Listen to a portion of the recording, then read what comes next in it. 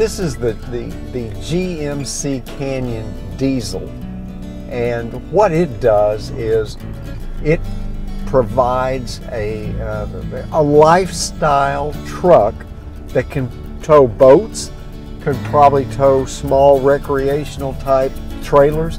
It's got a 7,700 pound towing capability, which is really impressive. 4-wheel drive, so you got an off-road capability. The footprint is considerably smaller. By that I mean the truck is a little more narrow, it's shorter, and it's not as tall as a full-size pickup. It's a lot easier in traffic, even though you look at it and it's still a big truck, and it is a big truck. This truck weighs, with 4-wheel drive, weighs 4,900 pounds.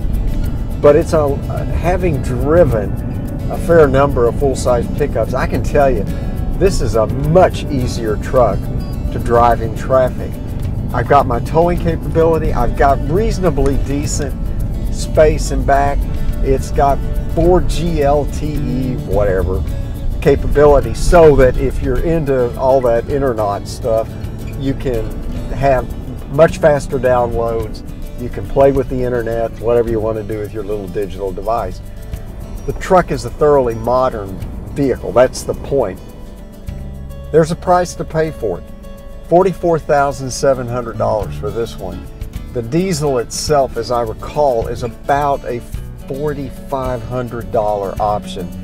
So the question is, okay, where does payback come? 20 in 4-wheel drive, 20 miles per gallon in town, 29 on the highway.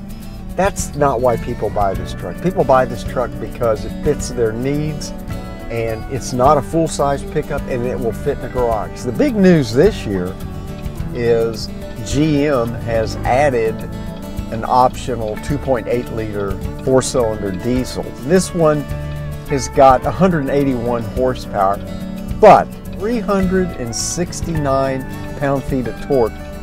No clatter to speak of, a little bit of growl, and gobs of torque. It's not fast, it's just a truck, but it's a good truck. 0 to 60 in about 10 seconds. A truck that has low-end power all the time.